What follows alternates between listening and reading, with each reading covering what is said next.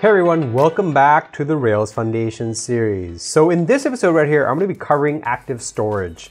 So this is going to be the first part. So we're going to set it up, and basically we're going to actually do the whole process of actually uploading it using a form. Now there's a few things here I want to talk about, and that's right now we're just going to keep it very simple. There is something called direct upload, which means you can upload direct to like a remote storage, like for example Google Cloud Storage or Amazon S3 or Azure Blob Storage or whatever. We're not going to cover that in this episode. This right here, we're just going to cover the basic setting up the active storage in our app, talking a little bit about the ideas behind it and why active storage was included in Rails. So let's hop into that. Basically, before this, Rails used to be one of the things that people used to do a lot is obviously uploading images and files and videos and all kinds of stuff. And there's been a lot of libraries out there that basically allows people to actually accomplish just that in Rails. And the Rails core team saw that and decided that, hey, we should do our own core implementation of the API for managing uploads and all that stuff. So that's why now we have active storage. So let's hop right in. So I have a fresh branch over here created. And so what I'm going to do is I'm going to talk a little bit about the configuration over here. So if I head over into the config file, there's this storage, and basically this is where you would configure how you want the uploads to happen and all that stuff. In this case, right now locally, we're just going to use disk, and it's going to upload to a storage directory. And so it's just going to be using a local directory. And for development purposes, that's fine. And if we head over into the environment development, you will see active storage is actually using the local disk storage. Now, here's the thing, right? Why would you want to use S3 or Google Cloud or whatever? So the problem is, let's say you have your Rails app running on one machine, and it's fine, and you can upload to that machine. But generally what happens is you want to scale horizontally.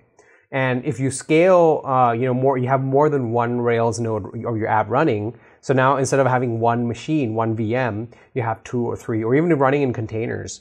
You might have 3 of your Rails app running, but now when you upload, you're only uploading to that local storage. So local storage won't work in production, is the point I'm trying to get to here. So you will probably need to use something like S3 and Google Cloud and Azure in production. But in this case, we're just trying to learn the concepts, and so let's hop right into it. So to get set up and running, we need to set up a few database tables. So I'm going to do Rails active storage install. So what this is going to do is generate us the migration that we're going to be able to use in order to store all of our uploaded data. It's actually not going to store the uploaded, the actual file in here. It's just going to store the metadata of the file in the database. So you can see here we have 2 tables going to be created by Rails. And then basically all we would have to do next is just set up the relations and all that stuff. So we're going to go ahead and do just that. So Rails DB migrate will set up the database for us. And the next thing we're going to do is we just need to, we can actually do the actual upload now. So all we need to do is just set up the relationship. So here in the post, I'm going to do a has one attach cover picture. So basically what this is going to do is it's going to set up the relationships and do all the hard work for us in terms of setting up how the cover picture and all that's going to work. And all we really have to do now is treat this like any other attribute in our app. And so we just need to add cover picture here to our post params in the admin. And basically, it's going to use this. It's going to allow us to actually, use cover picture now in our strong parameters. And so the next thing we're going to need to do is we just need to modify our form to support uploading of the cover picture. So I'm going to head over into the view, and in the admin form here, I'm just going to add a div class form group. And then here we're going to do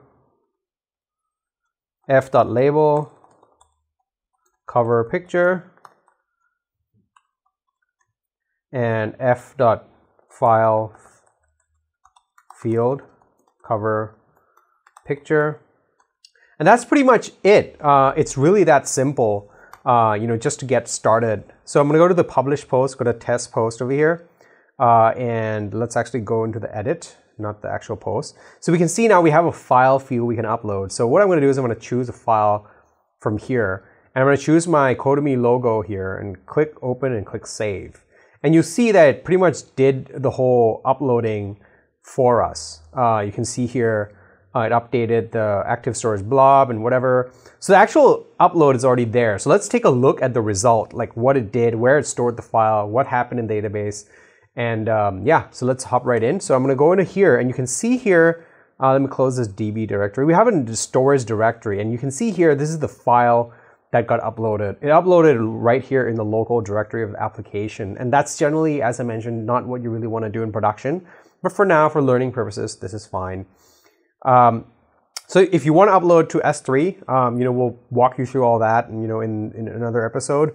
But for now, we have actual image uploading actually working. So if I head into the database over here, so I'm going to open up my database here, and I'm going to load up my development database, rightfully development over here. And you can see here we have two tables, and it's filled up. So you can see here, one is actually storing the, you know, the name is cover picture, and the record type is post, record ID, blob ID. So now if we go to the blob, you can see the key is stored here, and you know what type of image it is. So it did all this work to figure everything out for us, you know, beforehand, and you know, image processing and everything.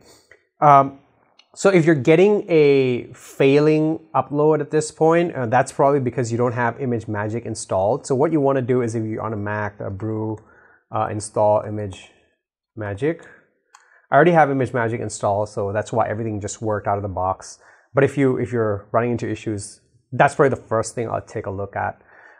So yeah, that's pretty much going to wrap it up for this episode. This is a free episode. In the next episode, we're going to be trying to actually pull that data from active storage, and basically we are going to you know, display the cover picture. And I'm going to show you guys how to do that. And then later on, we're going to move on to covering how to configure an S3 bucket to actually work with active storage. And then we're going to move on to talking a little bit about background images, background processing, and why you don't want to do a lot of the work, you know, inside your web request. So yeah, that's going to wrap it up for this episode. I hope you guys like it, enjoyed it, and share this video with your friends and family, and we would appreciate that a lot. And so yeah, with that, I'm going to wrap up this episode. I'll see you guys in the next one.